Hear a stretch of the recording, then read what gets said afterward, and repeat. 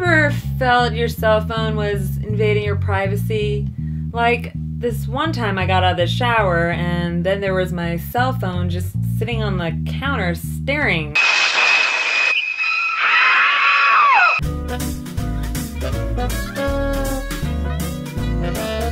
Hey, it's Courtney from New Media Rights.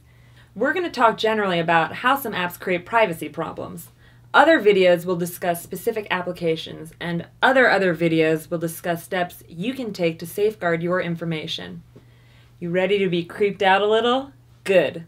For starters, many apps don't really tell consumers how the information they access, like location, will be collected and used. And they don't often tell you who the information is shared with. Some apps have privacy policies.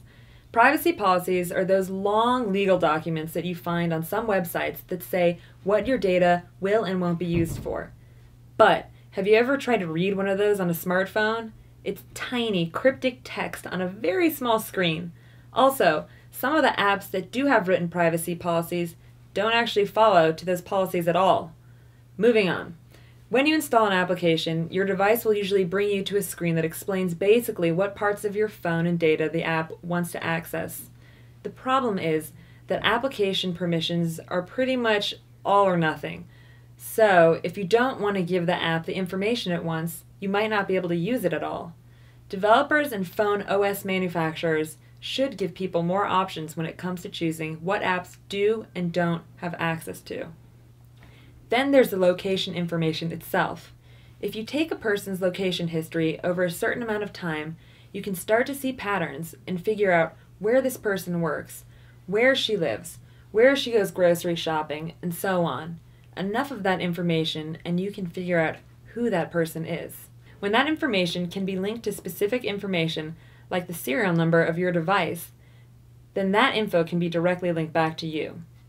So, at this point, developers and providers need to make sure that consumers like you can opt out of sending out certain data.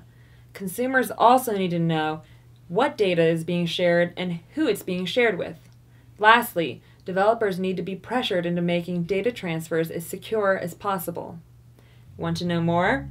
Well, the information we're using in these videos comes from testimony by Ashkan Soltani and was presented to the U.S. Senate in a hearing called Your Smartphones, Tablets, Cell Phones, and Your Privacy. You should also keep watching these videos. Do I have a promise that I'm going to see you next time? You know you really enjoyed this video, and you know you're a lot smarter now, so you should click on the next video. You just start to snug this. Okay.